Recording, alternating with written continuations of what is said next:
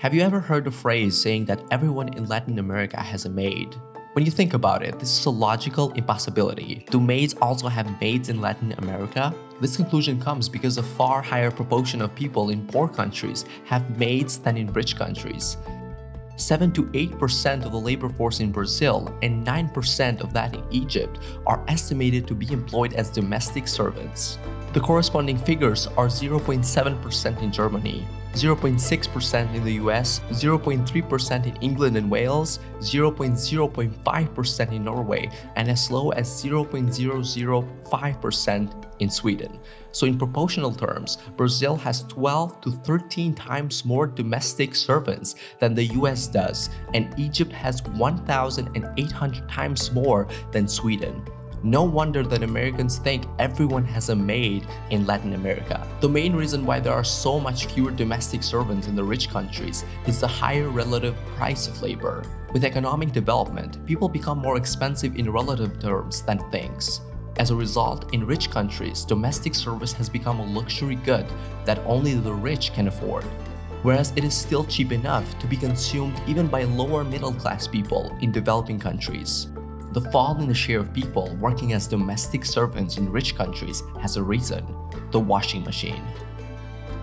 With the introduction of the electric washing machine and electric iron, the time required for washing a 38-pound load of laundry was reduced from 4 hours to 41 minutes, and the time taken to iron it was reduced from 4 to 5 hours to 1 to 75 hours. Pipe water meant that women don't have to spend hours fetching water. Vacuum cleaners have enabled us to clean our houses more thoroughly in a fraction of the time that was needed in the old days when we had to do it with broom and rags. Electric kitchen stoves and central heating have vastly reduced the time needed for collecting firewood, making fires, keeping the fires alive, and cleaning after them for heating and cooking purposes. They made it possible for far more women to join the labor market.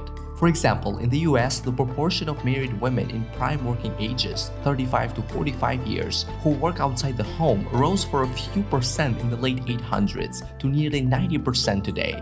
Most of whom we can take to have been servants rather than waitresses, given that eating out was not big business yet.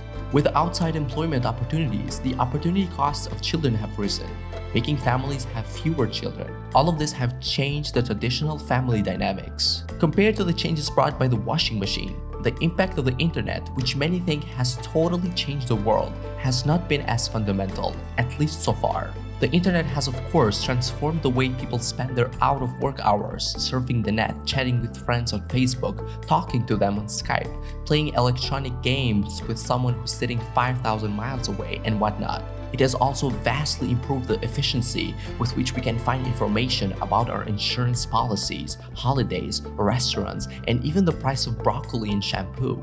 However, when it comes to production processes, it is not clear whether the impacts have been so revolutionary. To be sure, for some, the internet has profoundly changed the way in which they work. I know that by experience. Thanks to the internet, we have been able to upload this video on YouTube. However, for many people and economics, the internet has not had much impact on productivity. So let's make a comparison. Just before the start of the transatlantic wire telegraph service in 1866, it took about 3 weeks to send a message to the other side of the pond, the time it took to cross the Atlantic by sail ships.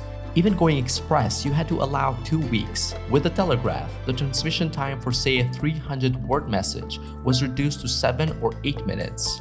The New York Times reported on December 4, 1861, that Abraham Lincoln's State of the Union address of 7,578 words was transmitted from Washington, D.C. to the rest of the country in 92 minutes, giving an average of 82 words per minute, which would have allowed you to send the 300-word message in less than 4 minutes. But that was a record, and the average was more like 40 words per minute, giving us 7.5 minutes for a 300-word message. A reduction from 2 weeks to 7.5 minutes is by a factor of over 2,500 times. The internet reduced the transmission time of a 300-word message from 10 seconds on the fax machine to say 2 seconds, but this is only a reduction by a factor of 5. So not that much, right? The speed reduction by the internet is greater when it comes to longer messages. It can send in 10 seconds, considering that it has to be loaded. Say a 3,000 word document, which would have taken more than 60 minutes on the fax machine, giving us an acceleration in transmission speed of 100 times. But compare that to the 2,500 time reduction achieved by the telegraph is still far away. The internet obviously has other revolutionary features. It allows us to send pictures at high speed. It can be used in many places, not just in post offices. But most importantly, using it, we can search for particular information we want from a vast number of sources. However, in terms of sheer acceleration in speed, it is nowhere near as revolutionary as the humble wired telegraph. We vastly overestimate the impacts of the internet only because it is affecting us now. It is not just us. Human beings tend to be fascinated by the newest and the most visible technologies. Understanding technological trends is very important for correcting and designing economic policies, both at the national and the international levels, and for making the right career choices at the individual level. However, our fascination with the latest and our undervaluation of what has already become common can and has led us into all sorts of wrong directions. I have made this point deliberately by pitting the humble washing machine against the internet, but my examples would have shown you that the ways in which technological forces have shaped economic and social developments under capitalism are much more complex than is usually believed.